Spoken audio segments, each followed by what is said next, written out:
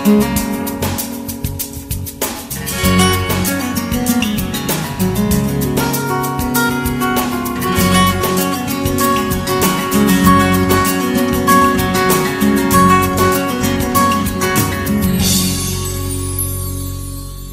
Elmore Stoutt High School, the Virgin Islands' largest secondary school, is poised to deliver service with excellence as they provide a sound educational experience for the territory's students.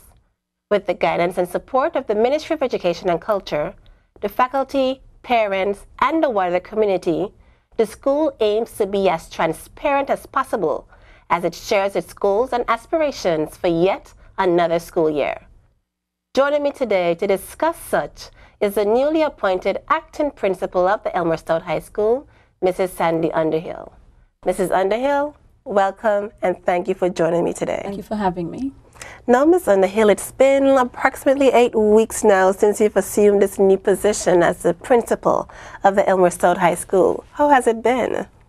It has been very challenging, but not a challenge that I have been afraid of or afraid to tackle.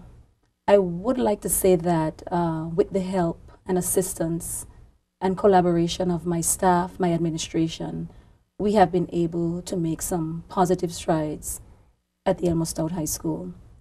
And we still have so much work to be done.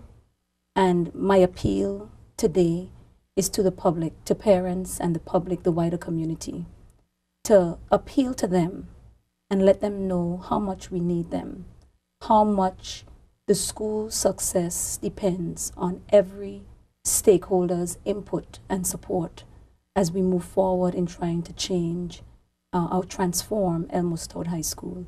So the first 8 weeks has been challenging, but we have made some positive strides and I'm very proud of. Well, I'd like to hear more about that, both your challenges and the positive strides that have occurred since taking office. Let's start with the challenges. What areas have been most challenging thus far? I would have to say discipline. And when we speak of discipline, we need to understand the big picture of discipline. We can't have academic performance or success, so to speak, without discipline, meaning a well-structured environment where teachers, as well as staff, clearly understand the expectations, clearly understand on a daily basis what is required of them, and basically enforcing, making sure that there are clear rules, clear expectations, and that you're not just saying them, that you're actually enforcing those rules. That, I would say, is our major challenge, having systems, procedures, routines in place that promote structure in an environment as large as the Elmore Stoutt High School.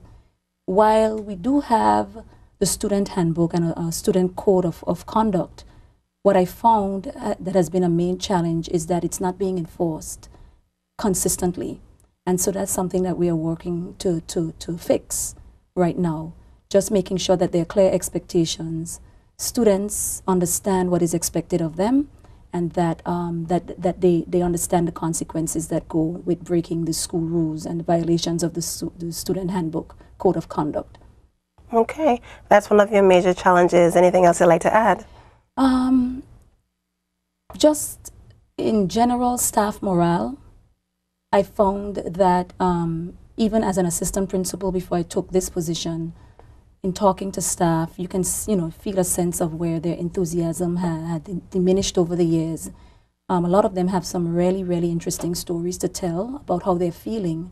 And so that's another one of my priorities, is to involve staff in just about everything that we are trying to accomplish on the campus, to make them feel a sense of empowerment so that they can take ownership of the decisions that we are making and therefore become accountable. They will want to see the thing that they were part of creating, of course, be a success. Of course. So I believe that plays a vital role in creating the morale, the positive morale that you're looking for, in getting staff to be more enthusiastic about being a staff member at the Elmore Stoutt High School.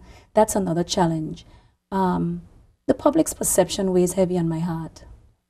And I want to talk a little bit about that, because the Elmore Stoutt High School is everybody's school. I'm sure that if you were to speak to 100 BV Islanders, at least 90 of them have attended what was the BVI High School, now the Elmore Stoutt High School. While the school has lost, I wouldn't say credibility, it's mostly behavior, discipline issues, and so that has created a negative perception, rightfully so.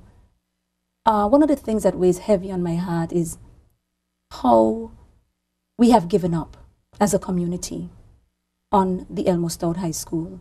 It's not an option. We cannot give up on the Elmore Stoutt High School because this is our school. At the end of the day, it produces our future, our next premier, our next deputy premier, doctors, lawyers, people in the financial services. Our country has to continue to run, and it's not going to continue to run with the people who are running it right now. It's the people, the product of our schools, and being the largest secondary institution in the territory, it's going to, most of them, the majority of them are going to come from our school.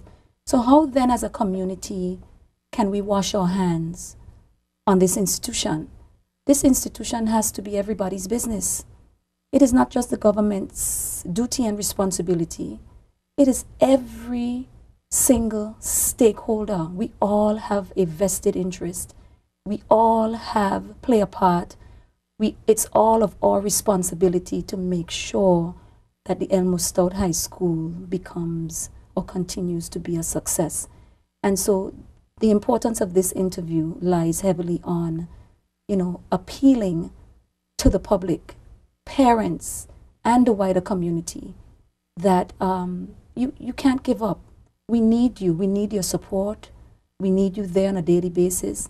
And it's not about money. It's about resources and services. How can I help? What organizations are out there, like the Rotary Club, for example, and by the way, they've already reached out to us, and we're working with them, and other clubs like that, organizations. What can we do to assist, to provide a service to this institution that can propel this institution in a positive direction? So, it's everybody's job, and that is my appeal today. Those are some very heavy matters you just laid out for us on Principal, and I hope persons will be touched and moved to help assist, and like you say, to realize that the institution is everybody's baby. That is right. And we all have a part to play to make sure it's successful at the end of the day. Absolutely. You spoke to some of the challenges. We're going to speak to some of the positive things that have come out of the school. But before that, when you were speaking about the community support and parents and everyone coming on board, I remember the PTA meeting that you recently held not too long ago, and I think there's now a newly established PTA at the high school. Talk to us about that. That is something remarkable happened on the 23rd of October. We went in to our first PTA for the school year, and our goal was to not have it end without establishing a PTA. And by the way, the school had been without a PTA for over a year. We did a lot of praying that night, some of us silently. Again, with the remarkable works of Miss Klein Thomas, my pastoral principal, and the entire team, we were able to establish a 14-member PTA, much more than we anticipated or we actually wanted.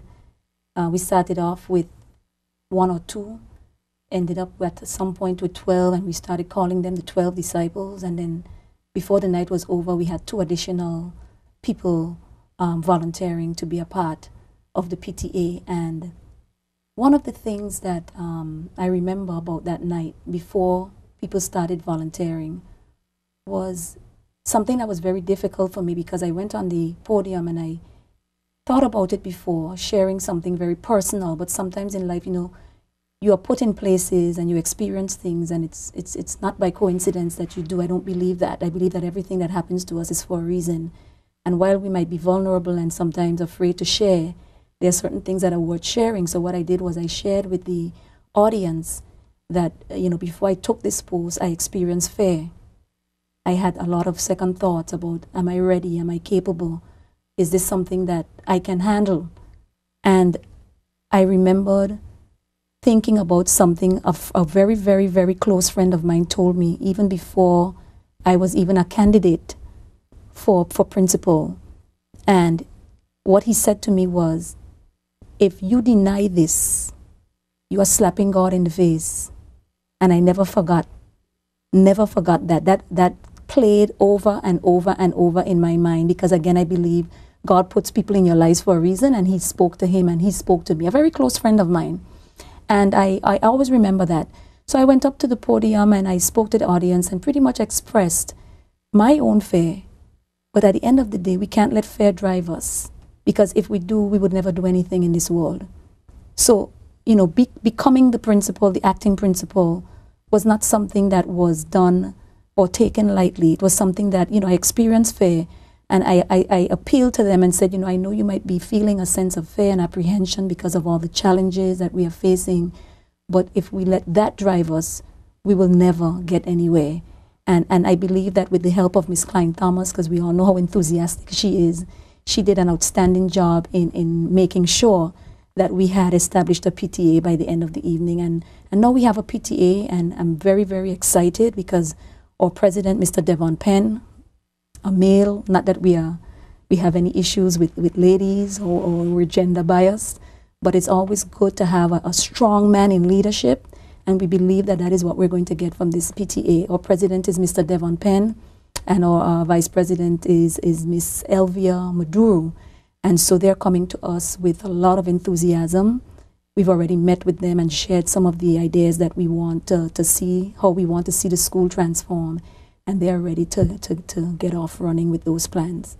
Brilliant, brilliant. So a very strong, solid PTA is there to support the work of the school. Absolutely. You spoke about challenges. How do you see yourself addressing these challenges moving forward? Well, you know, when we talk about challenges, you know, it weighed heavy on my heart. And in trying to even think about what do I need to combat, to overcome, a lot of times we tend to focus on resources and finances. And yes, the school everywhere needs money, finances.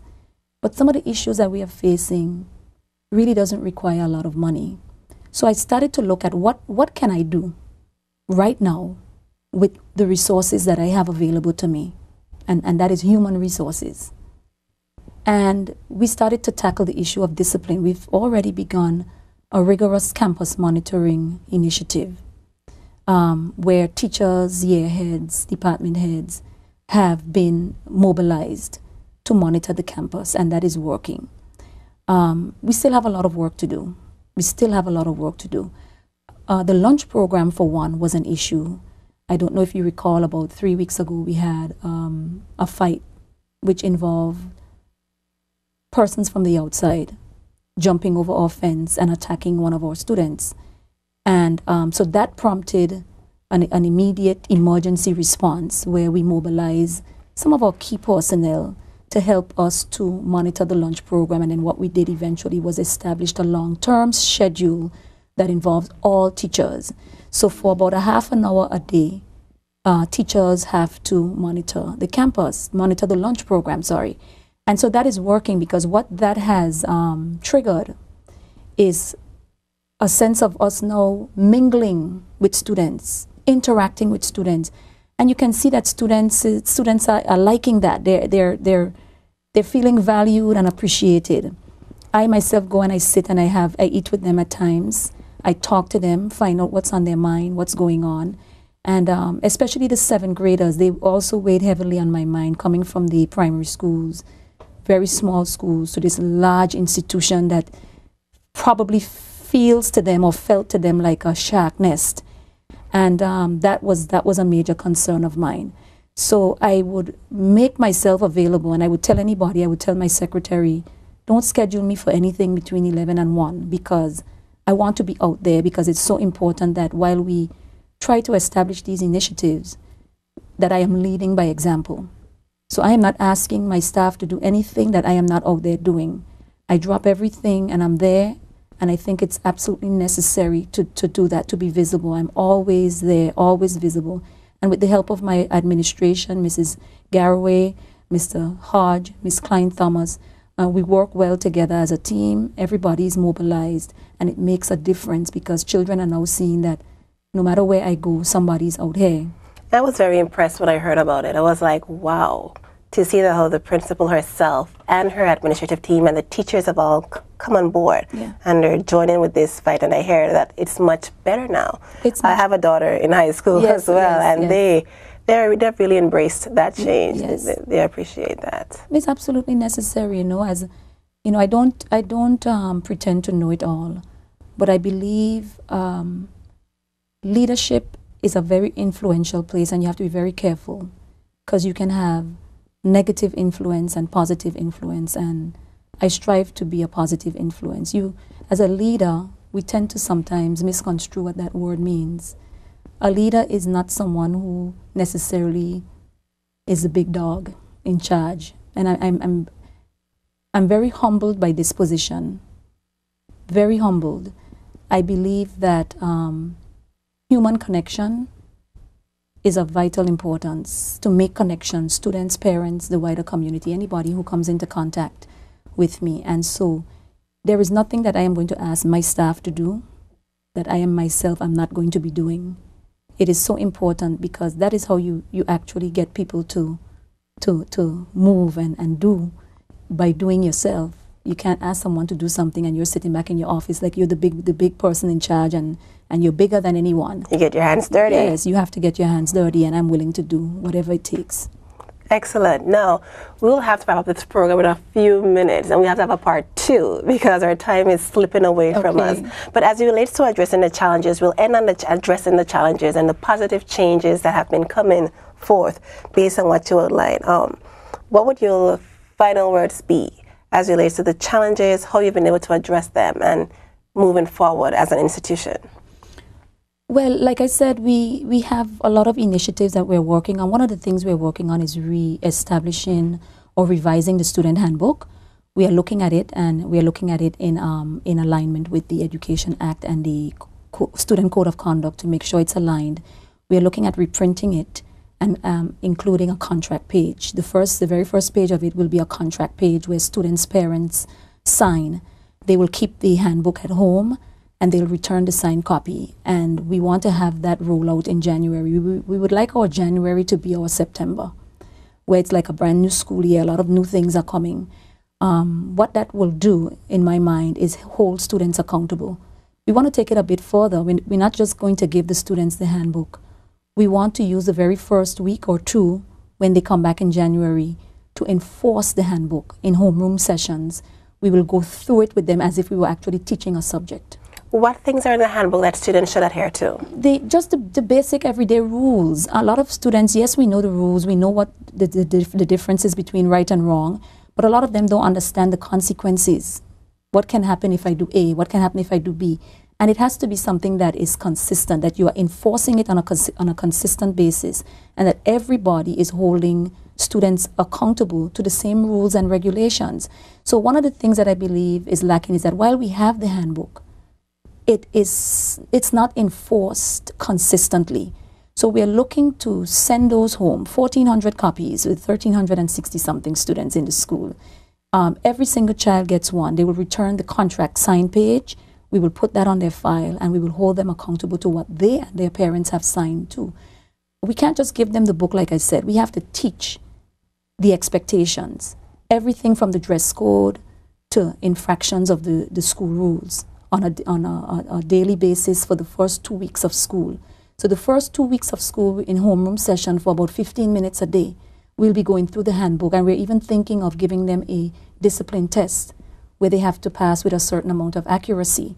Every single child will take the test until they pass it, because it's not something that goes on your academic profile, but it's the importance that these expectations place on your daily lives. You cannot have academic success without discipline.